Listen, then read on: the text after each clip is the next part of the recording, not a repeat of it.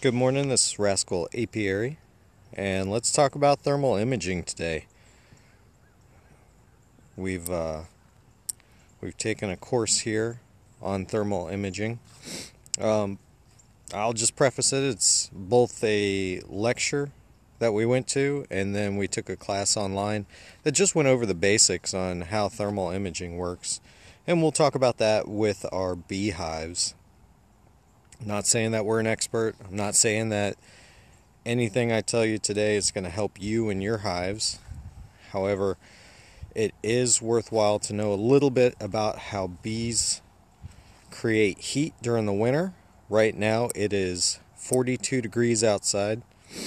I know that because as I was exiting my back porch, I got a temperature gauge right there, a little thermometer. But here, I'll tell you what the thermal imaging says, and we'll add two of them. But right now you can see sun's rising, it's hitting off our hive boxes, and we got 60, we'll go with 65 as kind of average.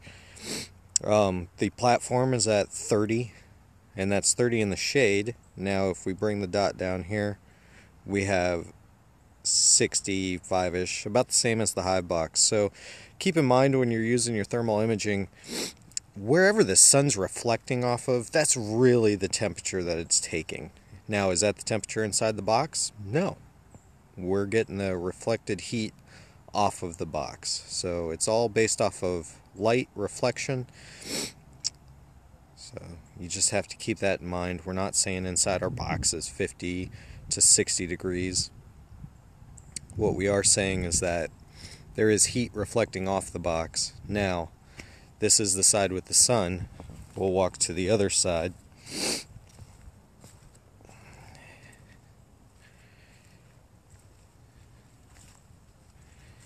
And let's say this box in the middle. You can tell that we use metal on our top lids because you can see it reflecting a little bit. And on the back of the hive it says 42. Now what I'm looking for is a spot like so where the sun is hitting off the hive, or excuse me, where the sun is not hitting off the hive. This is the side of the box, and the sun's on the other side is what I'm saying, and you can still see heat coming through, so that is a good sign. It's warmer than the outside temperature.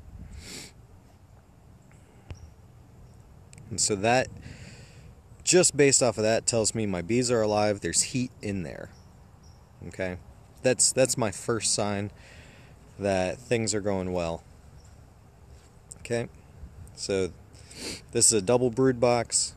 It's a little bit harder to tell because the heat is spread out, but you can tell they are not in the back of this box. Not on the bottom, but towards the top it gets warmer, which heat rises, if we remember that. So that means there's definitely something in that box. And this is just testing to see, hey, are the bees alive, or are we just having empty boxes out here? And this is a good depiction of where the sun's hitting the front and it's warmer, and towards the back of the hive it's cooler. Now, knowing this, we can guess that if the sun's hitting off the front of the hive, most of the bees are going to be towards the front. They're not going to be at the back of the hive. Even if their stores are back there, they're going to move to the front for the warmth. And if it was later in the day, even on a day of like today, which is 42 right now, probably 55 middle of the day, the bees are going to fly. There's actually, you can see one crawling right there and just fly away.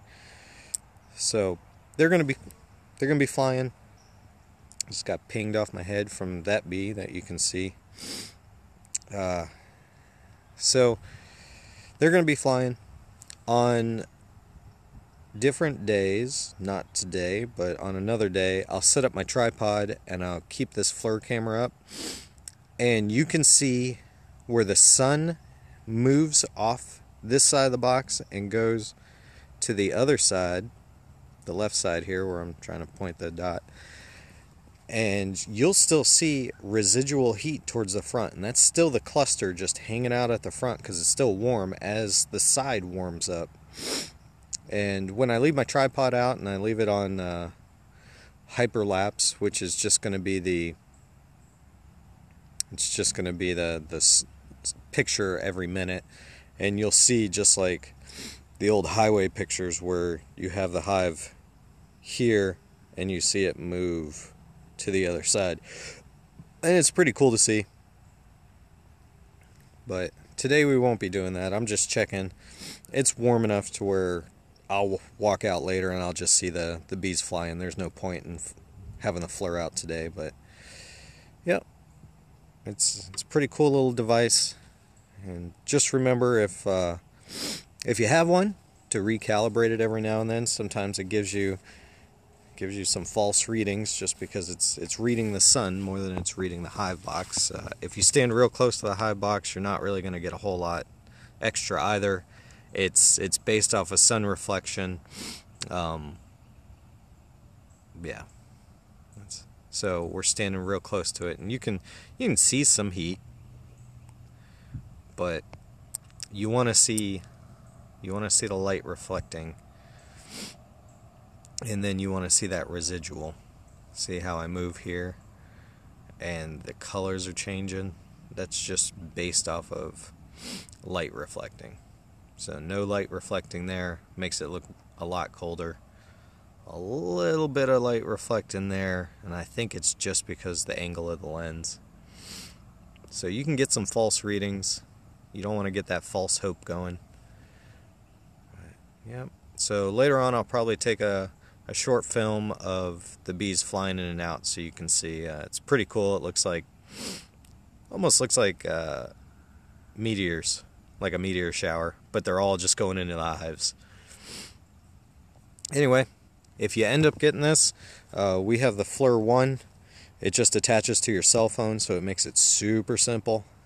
And the version I got comes with an extendable battery, so you don't run out of battery before you're done recording. Right now, I started out at 100, and within 7 minutes, I'm at 77%. So, but it's a cool little tool. Definitely helps on snowy days. There's a lot of reflection, but you can calibrate it using one button. It just auto calibrates. You set it up where you want it, hit the calibrate, and it will try and use its system, its software, to get rid of that extra refraction, kind of like you're seeing over there off the grass, because the grass is wet today, so all that sun's reflecting coming over this way. Anyway, hope this helps you or gives you some ideas on what you might be doing. We went to a lecture, and he sold the device pretty good.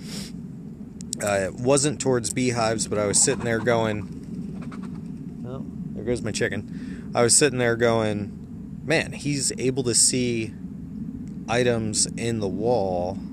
I should be able to see items in my hives. Now, that being said, this is an excellent tool if you're trying to do cutouts. That would be, bees have now taken up inside a house in the walls. They typically do it next to electrical lines, and you're trying to figure out where to cut exactly instead of playing that guessing game of, are bees behind this part of the wall? You can just use this, and inside a house, they're clear as day. So it's definitely worth it. If you have people that are paying you to do the cutouts, then do a cutout, pay for this. The rest of your cutouts will look a lot more professional than just beating on the wall trying to figure out where the bees are. All right. Have a good day, everybody.